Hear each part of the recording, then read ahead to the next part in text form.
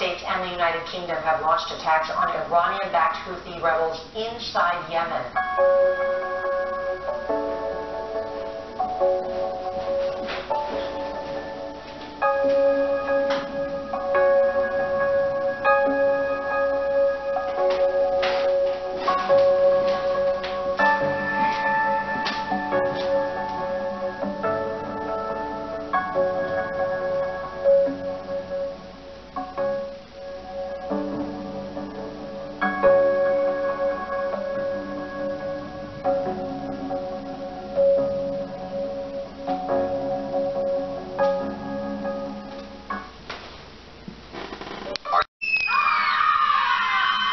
It's Sunday Morning on CBS, and here again is David Pogue. She may be best known as the star of a popular sitcom, but Sofía Vergara is now playing a crime boss. She tells Jonathan Bigliotti all about it. You insult a woman's driving and you use the air bodies. You do that to me and I kill you. I want to show you that it's not important what other people think. What is important is that you stay true to yourself. For 11 seasons, this is how we've come to know Sofía Vergara. You two work this out. Or you kill each other. As the feisty and hilarious Gloria Pritchett in the ABC sitcom Modern Family. Jay, did you put the key in my bag? No. I won't be mad. In order to prove a point, I may... 3 years after the series ended, Let's get to work.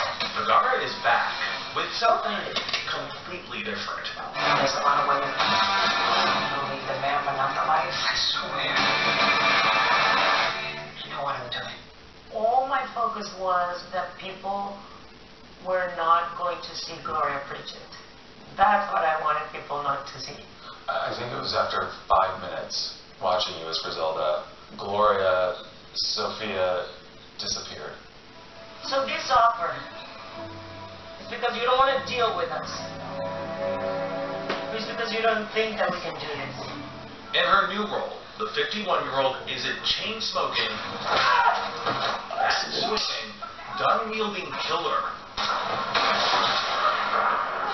Griselda, the Netflix series out later this month, tells the real-life story of Griselda Blanco, a single mother of 4 and a notorious cartel leader. She was this Colombian woman in the 70s and the 80s that actually took over the drug dealing business, not only in Colombia, here in the United States too.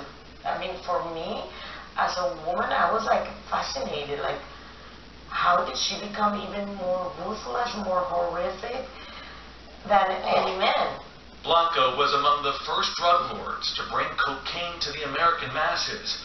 Called the Black Widow, it was rumored she ordered the deaths of hundreds of people. When I thought of Griselda, I wanted her to be like Tony Soprano. I wanted her to be a character that people didn't hate, even though it was a bad guy. For the character, Vergara changed the way she walked, talked, and even looked. Prosthetics.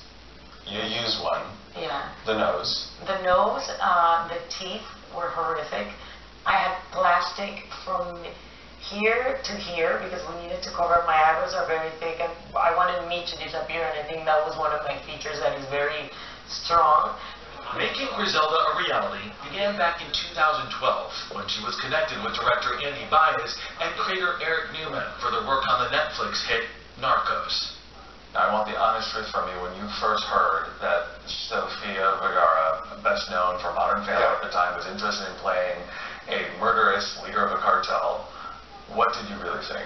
I was nervous. Why were you nervous? As a director, I was nervous because Sofía is a national treasure in Colombia. I'm from Colombia. And then suddenly, she's taking this very brave stance, this big leap in her career to do something dramatic.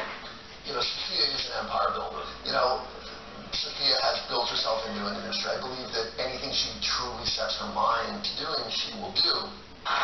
The result is a gritty portrayal and cautionary tale of the true toll of narcotics, which hits close to home for Vergara.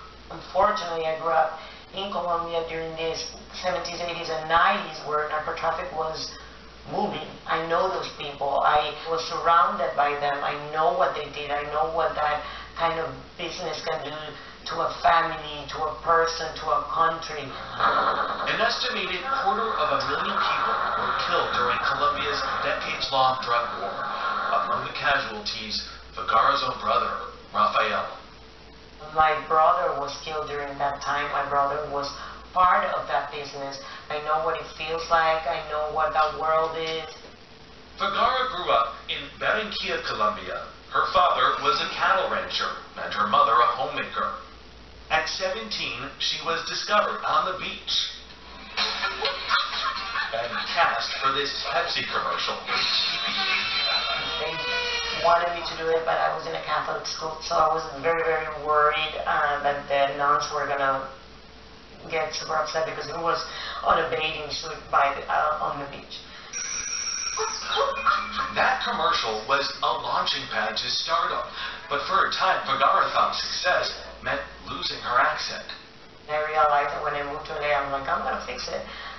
It didn't happen, no matter what, and then it was like not letting me get anything done when I would go to auditions because all I was thinking about was my pronunciation and not about the acting. So the moment that I said, you know what, let's see if I get anything, just being myself, and I did.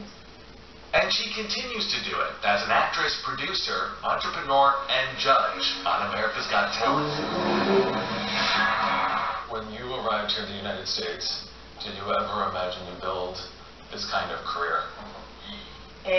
No. I'm very happy, very grateful, because it's been more than I thought it would be.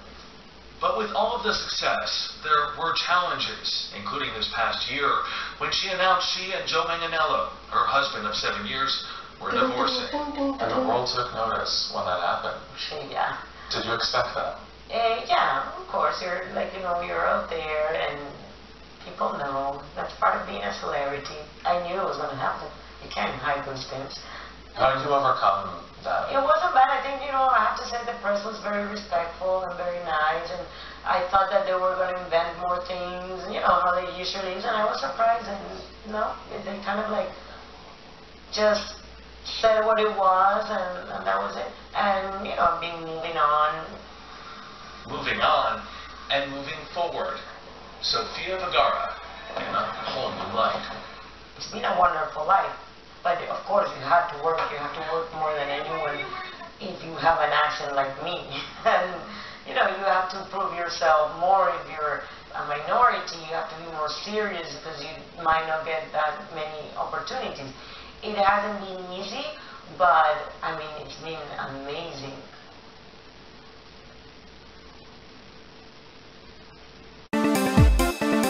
I'm the master reptile.